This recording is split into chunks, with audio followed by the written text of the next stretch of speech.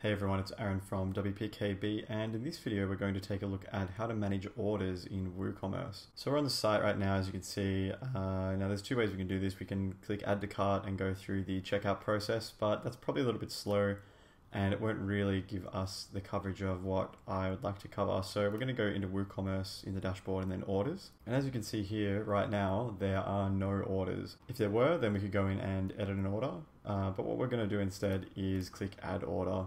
This can be handy to know how to do if, for instance, you have a customer who doesn't really want to use your website, doesn't know how to use it, and has maybe sent you an email and you're going to take care of it for them. So we'll just get started with this now. You can see the order date is automatically populated, as is the time. From here, what we need to do is change the status to, well, we can put it as anything really, but we'll just leave it as pending for now, and the customer. Now, if it's for an existing customer, they'll have an account, but in this case, it's just for a guest. In the instance that this was a real e-commerce website, then ideally you would have a lot of customers with accounts and you could just type in and find their name very easily. And what we can do now is set up some details. So I've just populated some billing details there. You can also choose the payment method, so we'll put that as PayPal for now.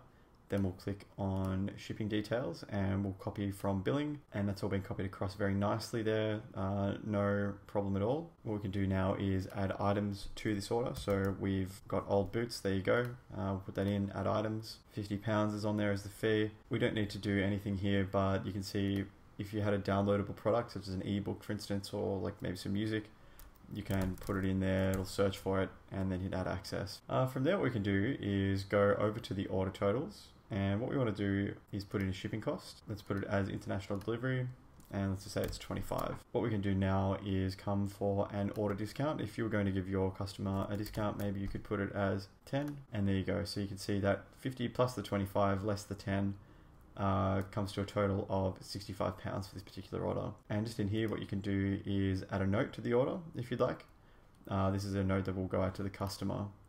If you'd like, you can add a private note though, and that way it's only visible to you. What we'll do now is we'll just save the order. So we've got all those details locked away now. What we can do is come through to actions and change this to anything we like. So it's currently pending. We can change it to, what we can do is go down to the actions now, and you can see here, what we can do is resend some older emails. So you can see you've got the new order, processing order, and so on, and then hit this button and that'll send it. Otherwise, what we can do is change the order status over here. So we put it to processing completed. So what we'll do is we'll just change that to completed, and then we'll save the order. So of course, anytime you put in a manual order, you'll need to find or negotiate a way to take payment from the customer. So doing that is entirely up to you to manage with them. But what we can do now is jump back into the orders screen, and there we go. We can get a nice look at the orders that are in there. We can click through very easily and take care of anything that we need to in there.